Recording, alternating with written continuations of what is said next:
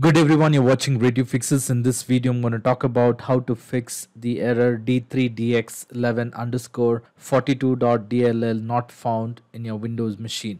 Now, a couple of times you might come across this error message when you're trying to open an application or you're trying to launch any games on your computer.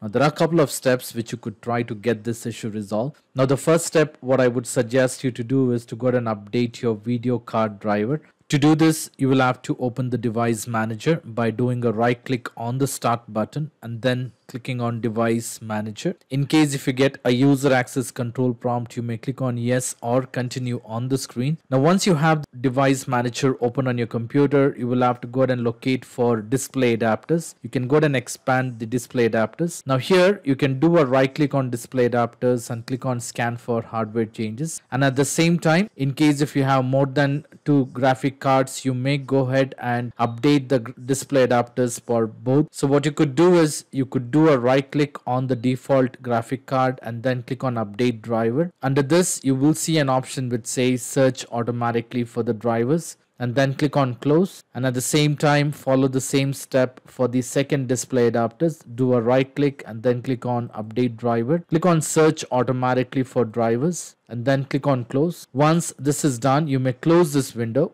and then do a right click on the start button and then click on settings to update the windows. Once you are on the settings, you may go ahead and click on Windows Update on the left hand side and check if there are any updates to be installed on the computer. So you can go ahead and click on check for the updates. So basically what this will do is this will go ahead and check if there are any updates to be installed on the computer. Now in case if there are any updates to be installed on the computer, install those updates, and at the same time, once you install those updates, you may go ahead and click on advanced option. Under advanced option, you will also go ahead and look for additional options and see if there are any optional updates available. Now in case if there are any optional updates available, you will see the options additional updates being available here. Click on it, go ahead and download and install those updates. Close the computer or close this window, restart your computer, and then check if your issue has been resolved. Now this should definitely fix the problem. Now in spite of trying this step, and if you're still facing a problem, now the next step what I would suggest you to do is I would suggest you to go ahead and perform DISM and SFC scan on the computer. To do this, you will have to open command prompt. So in the search window, you may go ahead and type CMD. You will see the best match for the command prompt. Do a right click and then click on run as administrator.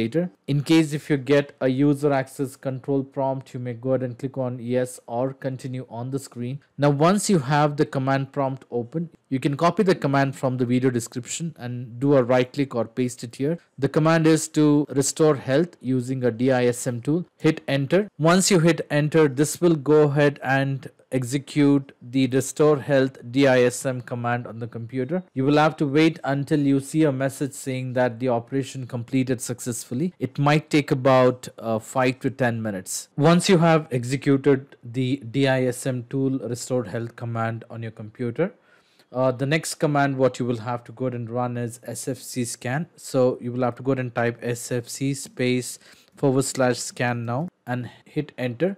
So this will take about another 5 to 10 minutes to completely execute this command.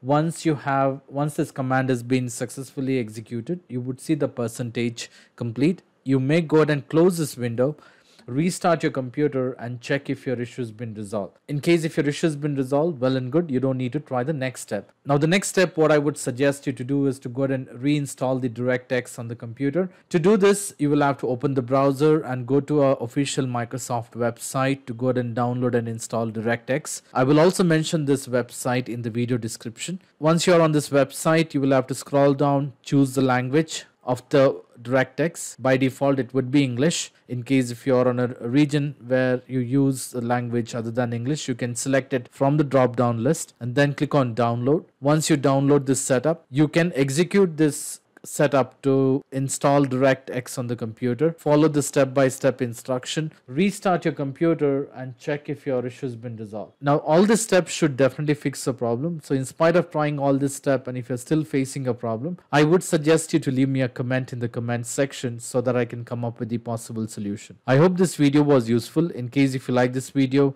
please make sure to hit the like button and do not forget to subscribe to my channel. Thank you. Have a great day.